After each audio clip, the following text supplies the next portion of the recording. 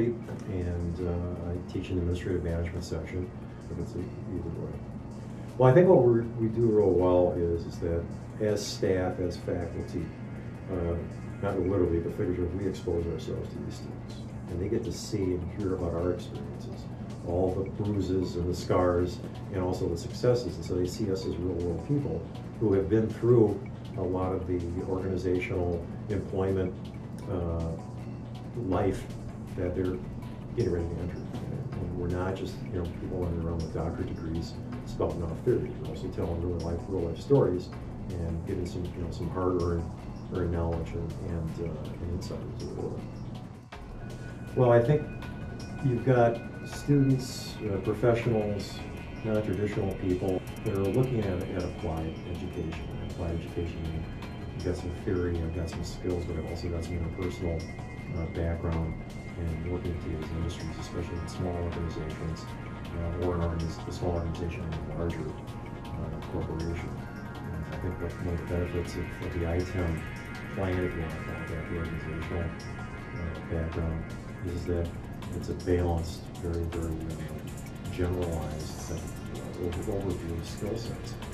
There's still a lot of concentration when we do benefit administration, classic information technology, the web database, retail management, or EMG, administrative management section, but they still have to take areas, in the other three majors. And it's a real balance. Experience and really good job placements, internships are working out really well, and people are consistently calling us back 2 or 3 years after graduation saying, I was always hoping that this would be applied. I was always hoping that this would work, and it does. Well, I think the industry benefits because they've got students, recent graduates, who are walking into their organization understanding what it takes to be of service to an organization. And I think we've got students that really understand the balance between intrinsic rewards and extrinsic rewards. And they understand that I'm going to work for an organization that's going to not only benefit me intrinsically, but I'm going to be able to benefit the greater good of the organization, whether it be social justice, whatever the case may be. I'm going to help out, with the big picture, and that's a benefit to me.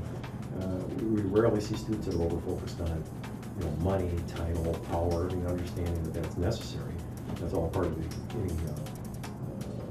job, if you want to call it that. But they really understand, the overall benefit to society and their own personal growth, become better people. And that's all through ITAM curriculum. Well, the best part of teaching for me, I think, is the developmental changes that you see.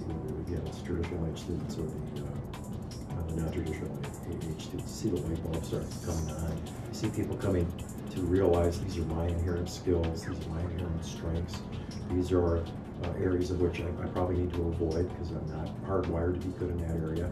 But I'm also then very appreciative of other people that are good in areas that I'm not at. So you really just have, again, a well-balanced experience where you just see people growing, not so much changing, but becoming more who they actually are. Well, yeah, the one that pops in my head happened about 2 years ago. He had graduated a couple of years before. He was one of my first graduates when I came on board.